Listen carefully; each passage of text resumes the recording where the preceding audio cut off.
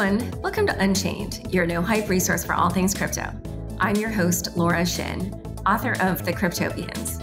I started covering crypto 7 years ago, and as a senior editor at Forbes, was the first mainstream media reporter to cover cryptocurrency full-time. This is the June 10th, 2022 episode of Unchained. With the Crypto.com app, you can buy, earn, and spend crypto in one place. Download and get $25 with the code LAURA. Link in the description. Hey builders, looking for one of the best scaling solutions in crypto? That's easy. Avalanche's breakthrough subnet design lets you minimize transaction costs and maximize your speed, consistency, and user experience. To experience Web3 like never before, head to avox.network to learn more. Today's guest is Louis Cohen, co-founder of DLx Law. Welcome, Louis. Hey, it's great to be here, Laura. Heads up, everyone. I still do not have my nice mic, even though I had the cord that hooks my mic up to my computer shipped to me. Apologies for the sound. Hopefully I will get this while I'm here in Austin. On Tuesday, Senators Cynthia Lummis and Kirsten Gillibrand introduced a new crypto bill called the Responsible Financial Innovation Act.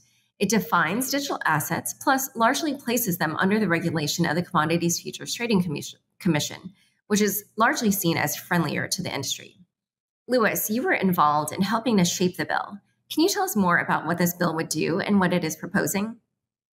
Yeah, thanks, Laura. I think it's really exciting to see this. I know the senators, Lummis and Gillibrand, worked really hard to come up with sort of a balancing here in terms of addressing the securities laws and commodity laws issue around digital assets. And what they put in place, I think, is a really interesting and pretty innovative framework.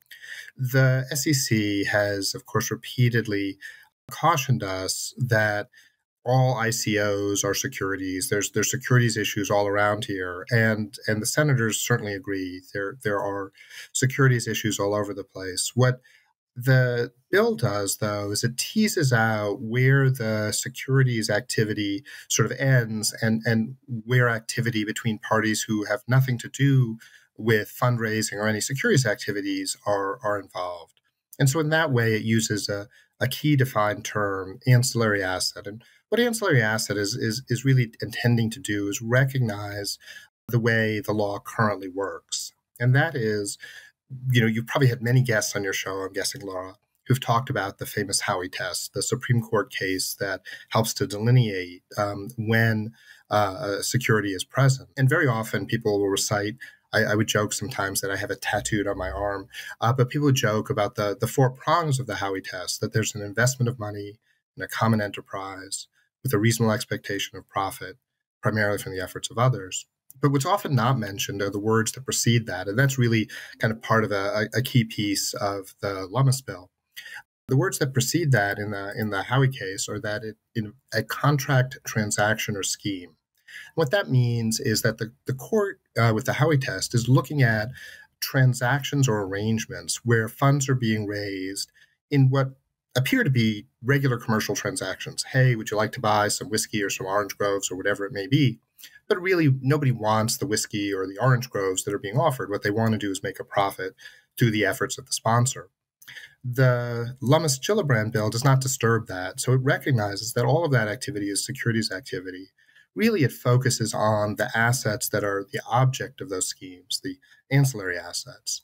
And it recognizes that those ancillary assets themselves, unless they have the characteristic of a security, are not themselves securities, and therefore can and should generally trade in commodities markets overseen by the CFTC. It adds, though, two really interesting pieces. One is a sort of materiality threshold, and that is that the asset that's traded has to be traded at sufficient volume to make it sort of relevant to have a public policy interest. And that amount in the bill is $5 million equivalent of daily average trading. So if an asset is not trading much at all, or certainly below the threshold, it's sort of not something that the bill concerns itself with.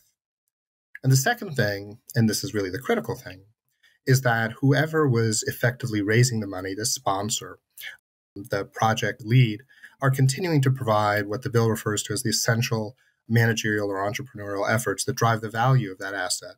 in kind of common speak, that's what usually people mean when they refer to a project being sufficiently decentralized or not sufficiently decentralized.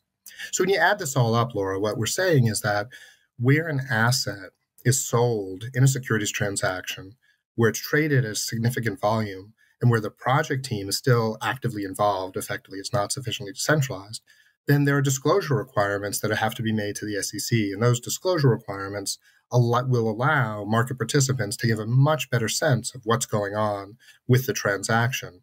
But at the same time, people trading the asset in the market do not have to worry about being engaged in sort of being a securities dealer or a national securities exchange or anything like that. So it really finds a balancing there.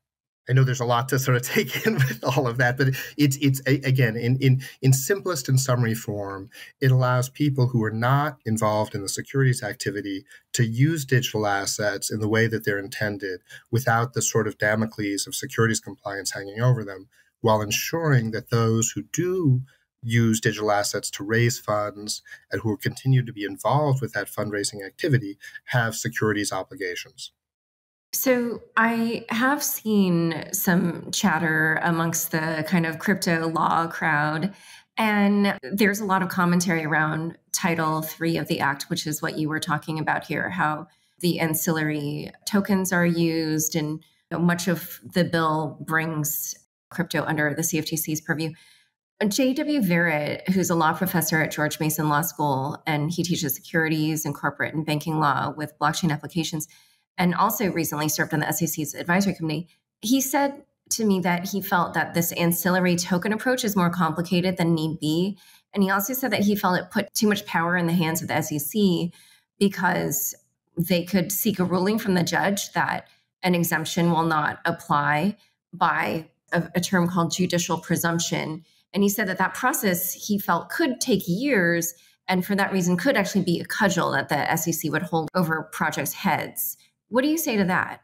I think JW is a great advocate for the industry and for investors, and I think he's got a lot of important insights. That being said, as to really the 2 points, Laura, that you mentioned, and I saw JW's comment and responded to him offline. Number one, in terms of complexity, for sure it's complicated, but this is a very complicated problem, and I think when you boil it down, the answer is reasonably simple, which is assets that are not securities shouldn't be regulated as if they were, and people who raise money through the sale of securities should be held responsible for the statements that they make. So that's, in the simplest terms, I think that's pretty easy to understand. In terms of the cudgel, it's a great point that he makes, because in the law in the U.S., and you've probably done podcasts around the world, so you have a sense, we have principles-based system of common law. And that means that we don't have bright line tests. And personally, I would say that that's a strength of our legal system, not a weakness. But one of the consequences, I should say, Laura, about having a principles-based test is that you don't have bright lines. And that's just the nature of things. The law seeks to be fair and balanced and to ensure that people don't use this law once it's adopted as a way to circumvent the securities laws for actual securities transactions. And so the provision that you mentioned, that JW highlighted, is one where, in fact, the law seeks to ensure that workarounds can be stopped. It takes a lot of effort, I want to emphasize. This does not give the SEC an ability on a blanket basis to say, all of these tokens are securities. Instead, it requires the SEC to go after a specific project where, in good faith, it believes that there is a real, workaround or abuse taking place, and it requires them to have a notice and a hearing for every single asset. So that's not something that the SEC can and should have the resources to do across the board. So, I think it's right to give the SEC the opportunity to look for people who are trying to cheat around the edges in a principles-based scheme. But it's not something that, as a practical matter, is going to fundamentally impact the vast, majority of projects. People should look at the law, for themselves in Title III, and what they'll see is that not only are there protections for the SEC, but there are protections for projects, including assumptions that if the SEC has not raised concerns within a finite period of time, 90 days, then the project can continue. And also, even if the project is asked to present reasons why effectively it believes it's no longer sufficiently decentralized, the only consequence of this is not that all of a sudden, the market stops and people can no longer use the token. It simply means that the project has 6 more months of providing disclosure, which is, not the end of the world. So this is not something that's going to fundamentally disrupt projects from continuing. It may, cause them to extend slightly the period in which they provide reporting to the market. But other than that, there's no other consequence. It doesn't sort of turn something that was not a security into a security. So that's really important to understand. So in a moment, we're going to talk about some of the other ways in which people felt that this could be handled. But first, a quick word from the sponsors who make this show possible.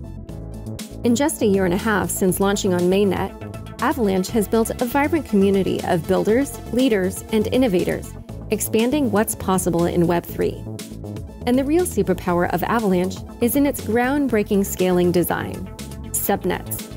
Subnets are the future of Web3 scaling, empowering anyone to build custom, app-specific blockchains optimized to fit the needs of any builder and user. Avalanche subnets are already seeing rapid adoption across DeFi and gaming applications, as builders have a clear path to scaling their project for user demand today, while future-proofing their infrastructure to support mainstream adoption. Experience Web3 like never before. Scale with subnets. Head to avox.network to learn more. Join over 10 million people using Crypto.com, the easiest place to buy, earn, and spend over 150 cryptocurrencies. Spend your crypto anywhere using the Crypto.com Visa card. Get up to 8% cash back instantly, plus 100% rebates for your Netflix, Spotify, and Amazon Prime subscriptions. Download the Crypto.com app now and get $25 with the code LAURA. Link in the description. Back to my conversation with Louis. I did see additional commentary where people felt that something akin to SEC Commissioner Hester Peirce's token safe harbor proposal, which would give token projects 3 years in which to decentralize and to no longer be classified as a security, might be a better way to handle this issue. What's your take on that? Commissioner Peirce is a true leader here. And, the challenges that she's faced in trying to advocate for not necessarily the crypto industry, but just common sense are, incredible. And so she deserves, credit from all of us. I think her safe harbor proposals, both the original proposal and 2.0 proposal, which again, brilliantly she put up on GitHub, which is, I think, tremendous, are great ideas. The challenge with the safe harbor is twofold. Firstly, it embraces what some people refer to as the morphing concept, the idea that a digital asset can start life as a security, then based on things entirely extrinsic to the digital asset, later but no longer be a security. And then later, if it sort of other things happen, the asset would re-become a security. This is a concept that's just not supported in the law, and really upon any extended thought doesn't make a lot of sense. Assets don't change their character based on extrinsic factors. So I don't think it's a great idea to embrace this morphing concept. The second thing about the safe harbor that is a challenge is that it asserts that tokens are securities and then accepts them from some of the securities law rules that would otherwise apply if they were securities. But tokens are not securities. And I don't think that from a policy point of view, making exceptions for things that really are securities is a great idea. If you're a security, then you should, as Commissioner Carolyn Crenshaw noted when she responded to this, put your big boy pants on and comply with securities laws. Why do you deserve any particular exemptions?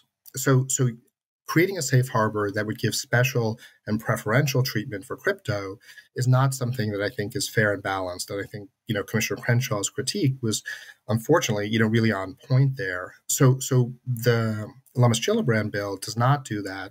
It does not create an exception for anything. In fact, if anything, it enhances the SEC's oversight responsibilities. But in doing so, it also recognizes that most digital assets that we use don't have the characteristics of securities, and therefore, third parties, like people like you and me, when you buy ETH on Gemini, or I buy Aave tokens on Coinbase, none of us are engaging in securities transactions. That's kind of a legal fiction and something ridiculous. And so Lummis-Gillibrand, helps all of us work with crypto while still keeping the responsibility on the people who benefit from the fundraising. And in that sense, I think it's a much more balanced way of approaching the issue. So you say it so clearly as if it's very well established that tokens like ETH and Aave or whatever these other assets are clearly not securities.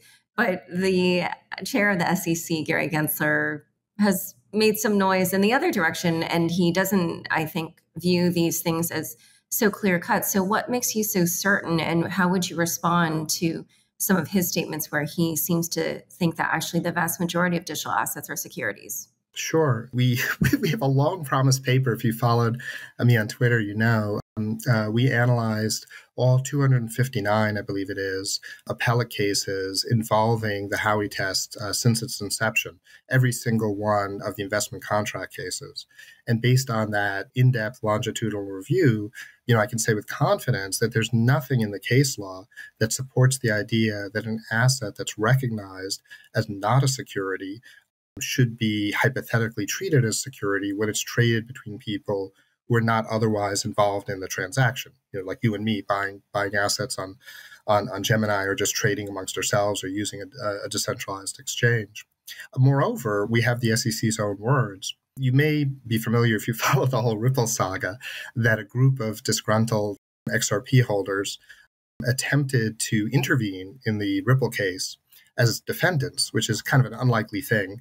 And in doing so, they filed a motion with the court in the Ripple action, and the SEC responded. And on page 24 of that response, the SEC acknowledged that the XRP token is not in itself a security. And it said, well, similar to the Gram token in Telegram, it's not a security, but it's the embodiment of an investment contract. And so I think there the SEC kind of put their cards on the table. The problem with the statement on page 24 is it doesn't have a footnote, and there's no case law support, because it's really a novel theory. And it's well within the SEC's rights to advocate for novel theories that an asset that is not a security can somehow embody a scheme. But that's not something that has been adopted by any appellate court. And it's one that presents, real challenges for the market, because again, thinking of you and me, how do we know when a given asset does or does not embody a scheme? We have no basis for determining that.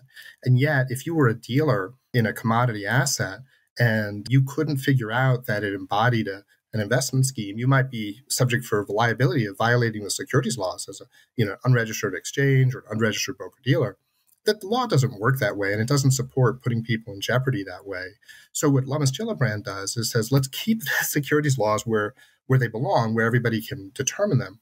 And for third parties who are not affiliated with the transaction, these things look like commodities, and they're presumed to be commodities, absent, again, like you said, somebody doing some clever workaround. So I think this creates a balanced approach that the SEC can, and in the long run, I think will, absolutely accept and embrace as something that's very favorable for them and favorable for the CFTC too, and giving them oversight over the commodities markets that these digital assets trade in.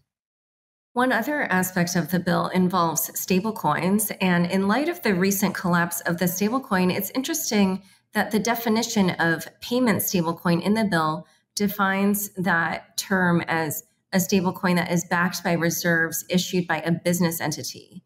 So what does that mean for algorithmic stablecoins such as Terra had been? Would they be prohibited based on this definition, or does it simply mean that anything, that is under that algorithmic stablecoin model simply would not be called a stablecoin? Or yeah, that's a great question, Laura. Algorithmic stablecoins are a subset of an example of what digital assets can do, because digital assets at the end of the day are just code.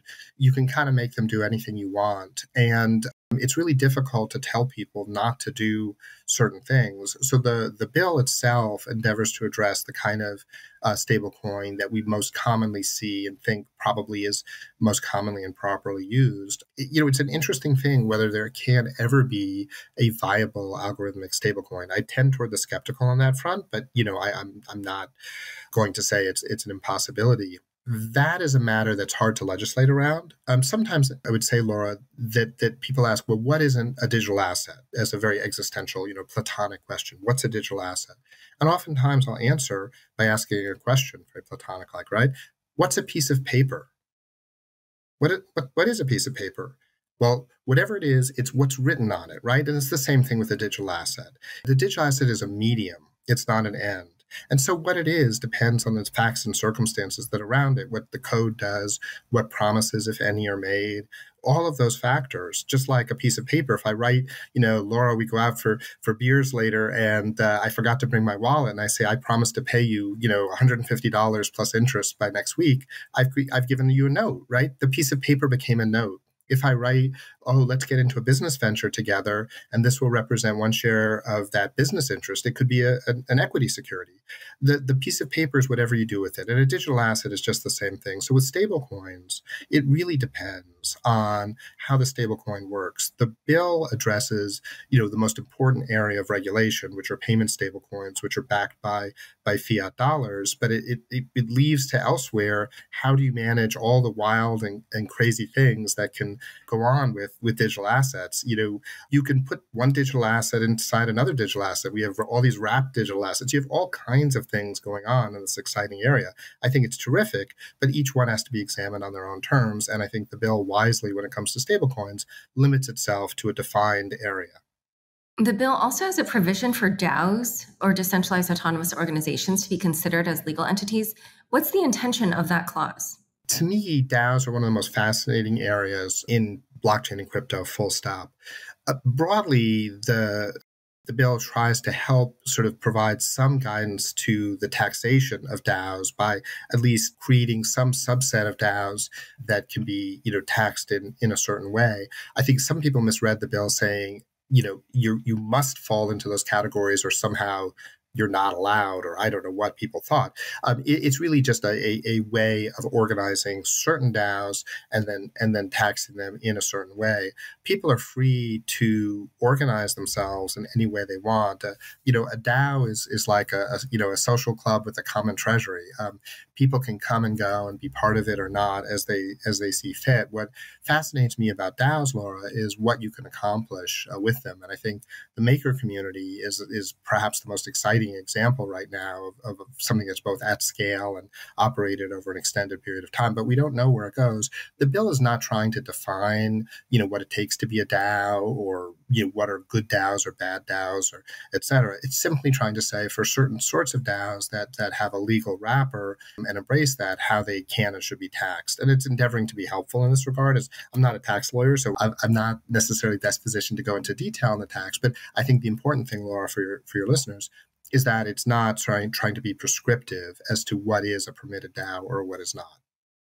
The bill also removes the capital gains tax obligations for cryptocurrency transactions of $200 or less.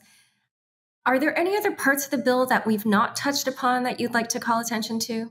Yeah, I think really it's the interplay here between finding a way. We've had for the last 4 or 5 years this fundamental kind of knocking of heads of everything's a security, nothing's a security. The SEC should oversee things, they shouldn't. And the bill for the first time really provides a path forward that balances those two things, and I think is a kind of détente or glasnost between kind of warring factions. And to me, that's the most exciting thing. I would add to it, and I say this, and I think for all of us who are American citizens, we don't often necessarily get up and wave the flag, but to see Senators Gillibrand and Lummis come together, I'm certain that they have significant differences in many policy areas, but being able to work together across the aisle to present something that makes sense for both of their constituents and for the U.S. as a whole, it makes me really proud. I have to say, I think this is a very proud moment to say that, for all of our many complaints about our government and how it works, whichever side, of things you're looking at, I think this is an opportunity to see two leaders in the space and two women leaders, right? Step up and say, we're going to get past all that and make something work. And I think, the two senators and their staffs deserve immense credit here from all of us, even if you disagree, even if you think it's a terrible solution. I think that's fine. Comment on it. It's not going to get, adopted in this Congress. We all understand that. I think it will be be up on GitHub. I understand that's the expectation, and engage in the process and be part of that change. Don't, instead of sitting on the sidelines and complaining, the bill gives us for the first time everybody an opportunity to say what they feel, and let's see if we can create something here in the U.S. that's made in America and really as good as anything there is out there in the world when it comes to a regulatory framework for digital assets. Yeah, and I should note that Senator Gillibrand is on the Agriculture Committee and Senator Lummis is on the Banking Committee, both of which are key committees for moving this kind of legislation forward. So we will see what happens, especially in the next Congress when this bill might kind of get more airtime. All right, well, thank you so much for coming on Unchained. Laura, it's been my pleasure. Thank you so much. Don't forget, next up is the weekly news recap. Stick around for This Week in Crypto after this short break. Hey builders, looking for one of the best scaling solutions in crypto? That's easy. Avalanche's breakthrough subnet design lets you minimize transaction costs and maximize your speed, consistency, and user experience. To experience Web3 like never before, head to avox.network to learn more. Join over 10 million people using Crypto.com, the easiest place to buy, earn, and spend over 150 cryptocurrencies. Spend your crypto anywhere using the Crypto.com Visa card.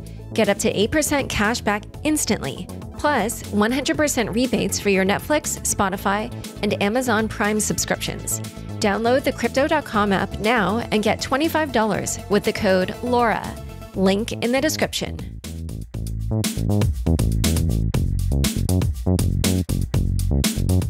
Thanks for tuning in to this week's news recap. Terra must face subpoenas and investigations from SEC and Korean authorities. Bloomberg reported Thursday that the SEC is investigating the marketing claims behind Terra USD, aka UST, the now defunct algorithmic stablecoin that collapsed last month. According to Bloomberg sources, the SEC will be attempting to determine whether UST marketing violated several federal U.S. investor protection laws. Terraform Labs said it was unaware of SEC action related to UST marketing, and the SEC has declined to comment. Also this week, court documents published by the U.S. Second Circuit on June 8th made clear that Terraform Labs and its co-founder Do Kwon will be required to comply with SEC subpoenas related to the ongoing investigation of Terra's Mirror protocol. Kwon had initially been served with a subpoena in this investigation upon his arrival at Messari's mainnet conference in New York in September 2021, where he was a speaker. At the time, Terraform Labs argued that the SEC lacked jurisdiction over the entity due to Terraform's lack of sufficient contacts with the U.S. It also argued that the SEC violated its own rules of practice when it served the subpoena by handing a copy to Kwon in person. Despite Terra's lawyering, the court ruled that the SEC was in line with its own rules and did have jurisdiction in the case because Terraform Labs had U.S. employees and had previously stated that 15% of its users resided in the country. Investigations are also ongoing in Korea. According to the Financial Times, the Seoul Metropolitan Police Agency said it was looking into allegations that employees of Terraform Labs embezzled an undisclosed amount of the organization's Bitcoin holdings. Those holdings had allegedly been loaned to market makers to help buttress the UST peg last month, but there has been no independent verification that the funds were used according to their stated purpose. Ropsten merges successfully. Wednesday morning, Ethereum's Ropsten testnet, the largest of its 3 testnets, completed the protocol's first successful public merge of an active test network. Ethereum's other 2 testnets, Goerli and Sepolia, are expected to merge as well in the coming months. In the proposed merge of the Ethereum mainnet to be enacted Q3 or Q4 of 2022, the existing economic activity on the proof-of-work chain will be merged into the proof-of-stake chain currently being run on the Beacon chain, with a set of independent validators each staking 32 ETH. While Ropsten's successful dress rehearsal bodes well for the technical aspects of the merge, concerns are building about the centralization of staking, both in terms of software clients running the network, as well as staking as a service providers. For example, the Prism client holds a 2/3 market share in the validator set for Ethereum's Beacon chain, which is worrying, because if Prism had a bug, it could cause a consensus failure on the network. Additionally, staking services contribute to this centralization. More than a third of all validators are controlled by staking services, of which Lido is far and away a leader, and a significant portion of the rest are operated by centralized exchanges. OP tokens stolen on back of Wintermute mix-up. 20 million of the new OP tokens from Optimism were stolen due to a mistake made by Optimism's market-making partner, Wintermute. Optimism provided the tokens to Wintermute in the form of a loan. Unfortunately for Wintermute, the address they had supplied and confirmed to the Optimism team was an Ethereum wallet that did not have proper support for Layer 2 chains. An adversarial actor took possession of the 20 million OP tokens that had been sent to the defunct address. Optimism and Wintermute both published statements on the matter. Wintermute has taken full responsibility for the attack and promised to buy tokens on the open market to counteract any sales by the attacker and to make the protocol whole. Wintermute also promised to pursue legal recourse against the attacker provided the tokens are not returned within the next week. If they are returned, a gig is in the offing. Wintermute described the adversary's actions as rather impressive and offered an opportunity for consulting work. Kane Warwick, founder and CEO of Optimism-based derivatives liquidity protocol Synthetics, wrote in a tweet thread Wednesday, "Seeing the funds in your address is not sufficient as a test. The correct way to test a transaction is to ensure you can move the received tokens, but like 0% of people do this. My conclusion after years of watching this stuff happen is that it's not possible to avoid every mistake, but communicating them transparently and quickly is the optimal approach." Binance faces increased scrutiny. A number of developments this week increased scrutiny of Binance by regulators and law enforcement in the United States. Bloomberg broke a story about an SEC investigation into the initial coin offering, or ICO, of BNB, a token with a nearly $50 billion market cap. The BNB ICO occurred in 2017. 100 million tokens were sold to the public for $15 million. The firm has recently backed away from its initial promise to use 20% of the exchange's profits to buy back the token each quarter. Changpeng Zhao, founder and CEO of Binance, claimed in a 2020 blog post that the decision was a result of legal advice, so as not to classify BNB as a security, according to Bloomberg. Also this week, Reuters released an investigative report on how Binance became a hub for hackers, fraudsters, and drug dealers to the tune of $2.35 billion. The report caused a stir in the community. Binance responded in a blog post by publishing a portion of its email correspondence with Reuters. In related news, Binance received regulatory permission for the opening of regional European headquarters in Paris this week, after 18 months of work with French regulators. The exchange has agreed to invest $100 million in France to advance crypto technology and donate $2 million for the restoration of a room in the Chateau Versailles. Crypto adoption highlights. First, PayPal finally enabled crypto withdrawals from its platforms to self-hosted wallets or addresses. This move comes by popular demand from PayPal's users. Next, Grayscale is also pushing forward seriously with its effort to convert the GBTC trust into an ETF. The firm has retained Donald B. Verrilli, an Obama-era Solicitor General, to buttress its legal team as the clock ticks on the final month before a response is due from the SEC on Grayscale's application. The GBTC to BTC discount currently sits at nearly 30%, according to the block's crypto data. Finally, a new crypto exchange is coming from TradFi, thanks to plans by Citadel and Virtu. Yuga Labs Discord is compromised. On June 4th, last Friday, the Discord server of Yuga Labs was hacked.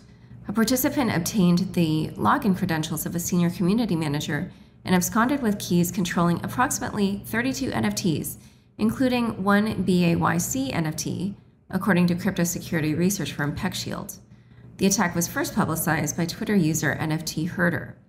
Yuga did not confirm the hack until 11 hours after the initial tweet from NFT Herder. This was the second time in less than 10 months that Yuga Labs has been compromised. On April 26, 2022, Yuga Labs disclosed a $2.6 million loss in a phishing attack related to an intruder accessing its Instagram account. When BAYC founder Gordon Goner responded to the incident, he blamed Discord, saying, Discord isn't working for Web3 communities. We need a better platform that puts security first.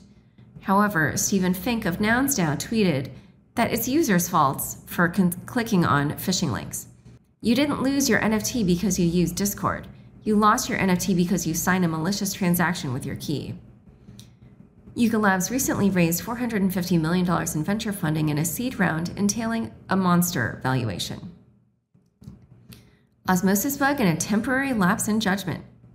The Osmosis DEX was compromised on Thursday after a bug was found that allowed users to increase their position sizes without adding capital through the deposit and withdrawal of funds. An official post from the Osmosis team stated, "Liquidity pools were not completely drained. Devs are fixing the bug, scoping the size of losses, likely in the range of roughly $5 million, and working on recovery." On-chain activity and validators were paused upon discovery of the vulnerability, but not before $5 million was lost. One culprit was the Firestake validation pool, which reported that it had taken $2 million from the protocol during a temporary lapse of good judgment. Representatives from the pool said, "We were thinking about our family's future and not the future of our community."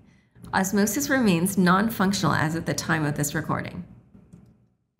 Time for fun bits.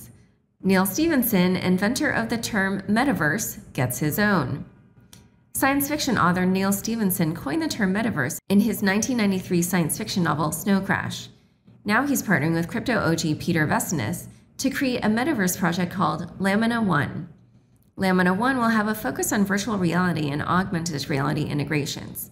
The ultimate goal is to create a 3D metaverse based on Snow Crash. Testnet and mainnet implementations are intended to be released later this year. Jay-Z and Jack Dorsey fund financial literacy school at Brooklyn Project. Jay-Z and Jack Dorsey are teaming up to launch a financial literacy program in the Marcy Houses, a Brooklyn public housing project where Jay-Z grew up.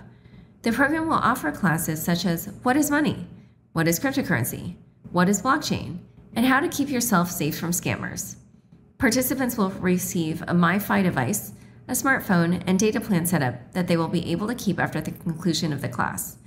The curriculum has been developed by Black Bitcoin billionaire and crypto blockchain plug, with an eye toward reducing barriers and improving access to Bitcoin and to finance in general. Thanks so much for joining us today. To learn more about Lewis and the Lummis-Gillibrand bill, check out the show notes for this episode. Synthetics founder Kane Warwick is launching his next mentor program, and I'm excited to select one of the projects from my community. If you're a female founder working on L2s who'd love to be supported by a DeFi pioneer, send an email to hello@unchainedpodcast.com with the subject line Kane Mentorship. Mentees will get one-on-one time with Kane, plus group sessions to talk you through topics like capital raising, token design, and more. Unchained is produced by me, Laura Shin, with help from Anthony Yoon, Matt Pilchard, Mark Murdoch, Pam Majumdar, Shashank, and CLK Transcription. Thanks for listening.